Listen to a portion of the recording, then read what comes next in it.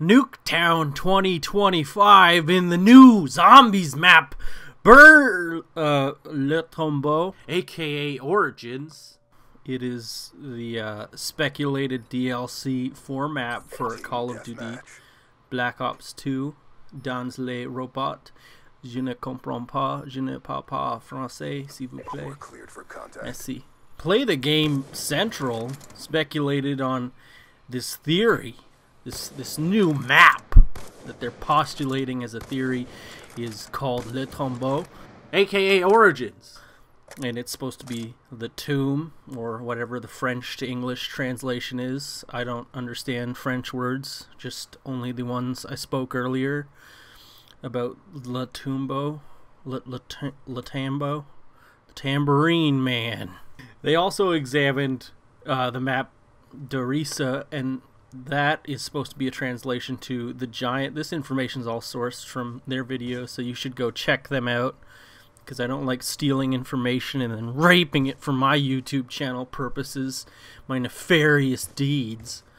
So their translation was the giant for Dorisa is the German translation to English, and according to the letters released from Treyarch, there's supposed to be giant metal men, robots in France, and it occurred to me that there's also robots in the Black Ops 2 campaign. And before I lose you on this Dr. Emmett Brown theory that I'm going into, we're going to take a look at the map Nuketown 2025, and if you go into the backyard, you'll see the backyard automaton, which is a robot.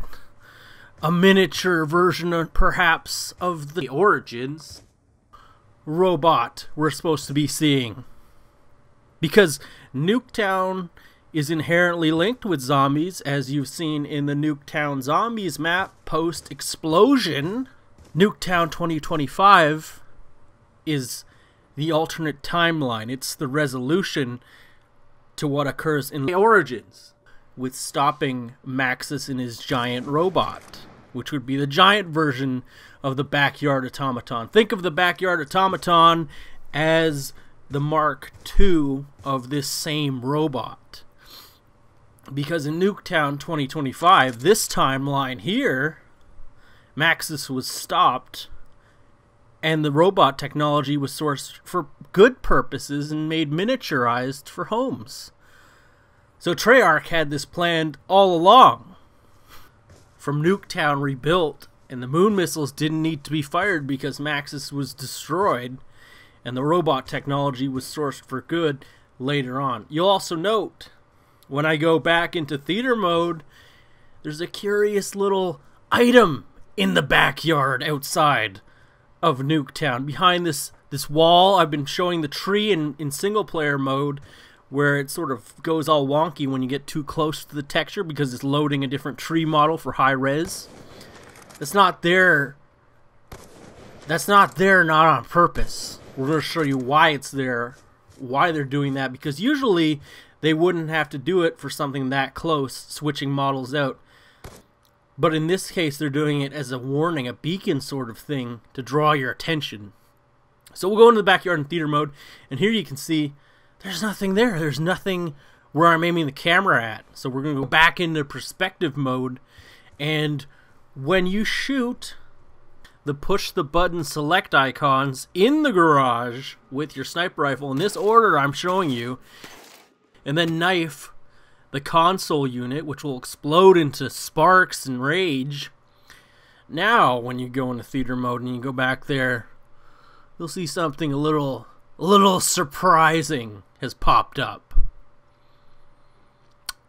It's a little hint towards zombies. I'm not going to say what it is. You can clearly see it on the screen. Yeah, I'd like to thank Play the Game Central for posting their information on their website. You should go check it out, playthegame.co. Darth Dan97 for directing my attention to this web zone and its future proofiness. And I'd like to thank, ultimately, me for looking up some of this stuff and using my eyes to read. That's it. End of video. Cut. Be sure to play with that like button like you've got an extra chromosome and you can't control yourself. And while you're at it, subscribe to my channel. Consider subscribing, youtube.com/McCallahan Industries. Next time we find a new... No, we don't. Alright, bye.